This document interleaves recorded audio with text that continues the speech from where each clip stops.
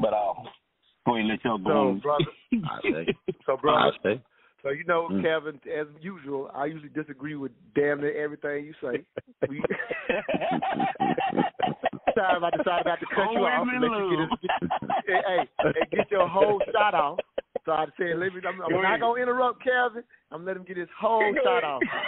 That is not what Dr. Martin Luther King understood at the end. I would lean it towards a lot of what William said. He realized he had made mistakes in the process of integration. Not what you said, that there was an idea that they were never going to accept us, because there's still writings, even in them 5 days, there's still conversations, even in those 5 days. He has a book that explains some of what we're talking about, and that's not what he thought, man. So I'm going to say that to you, and we're going to keep this conversation going. If you want to get back in, you want to come back on the one.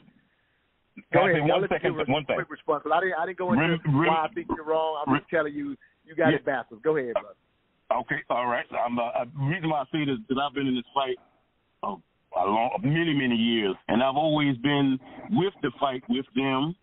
Part of that mistake was because I've been walking the same shoes that he almost walked. I've been with those liberals, and I've listened to the things that they. Remember, now King was a nice man. Just always remember that.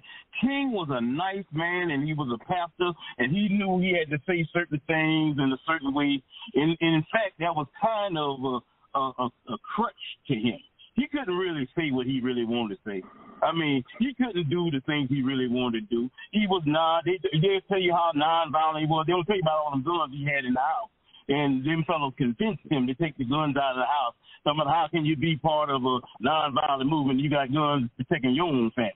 You understand what I'm saying? Remember, there's a lot of things that are said and not said. I'm going to jump in. We're going to continue this conversation. We're going to jump in because you throwing in a bunch of information that's correct. He never took them guns out of his house, just so you know.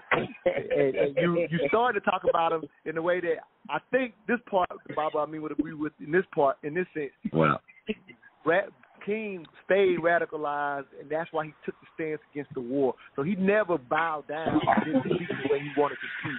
That's you talking like the way they whitewashed him today. King wasn't nice at all. He didn't withstand 40 daily death threats and be nice. That was not who that man was.